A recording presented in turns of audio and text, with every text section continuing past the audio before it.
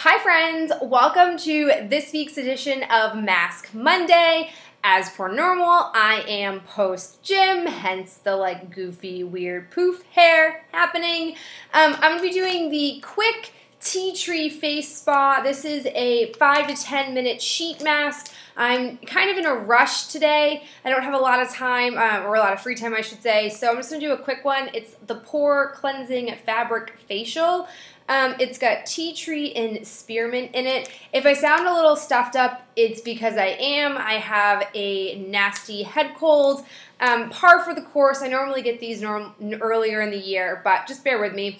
It says first cleanse your face. So I'm going to use these simple micellar sensitive skin wipes. Spoiler alert, they're going to be in an empty soon, and I freaking love these. If you're somebody who really likes to do a one-step makeup remover and cleanser, this is your best friend. I would highly recommend these. So I'm going to go ahead and pull a wipe out, remove my makeup, and then put the sheet mask on.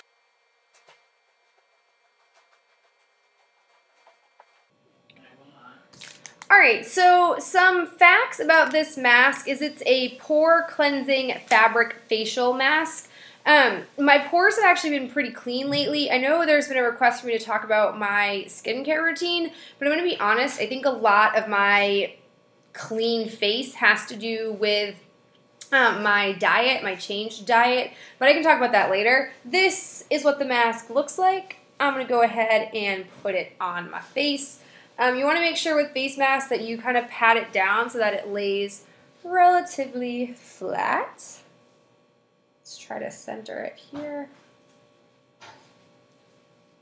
It is not too minty on my face, which I like it's not bothering my eyes or anything like that. So I'm going to sit back and relax for 5 minutes, and then I'll come back and check it with you guys. So it's been 5 minutes, and I'm going to go ahead and peel this off. This is one of the big pros I like about sheet masks is the cleanup is super easy. One thing you'll do is you're just supposed to pat and massage the remaining residue into your skin so it can be absorbed. I have a stuffed nose, so it's a little bit hard for me to assess how strong the scent is. I definitely can smell the spearmint through my stuffed nose, so if you're somebody sensitive to smells, I'd imagine that this one might be a little bit strong for you. But what I really liked about the mintiness of this is that it leaves my skin feeling sort of tingly and cooled down, which I really like. And I also really love that this is only a 5-minute mask. Sometimes it's really nice to, in short, small bursts, be able to, kind of rejuvenate your skin or do something quick to your skin that could have a long-term impact. So again, I'm a big fan of this mask for that. As far as being pore cleaning, I don't notice anything in particularly specific about my pores that's different from before I put the mask on. I really like this more for the relaxation effort. So if you're assessing it based on its ability to clean your pores, I would say it's not so great.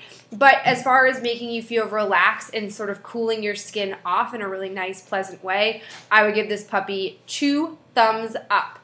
Alright guys, that's it for me. I'm trying to see if Ben will do that men's mask that my good friend Annie Mills, who leaves comments all the time on my videos, she's like one of my real life friends, requested for, and you guys seem to like that idea, so I will try to convince him to do it, and I will see you guys in my next Mask Monday. Bye.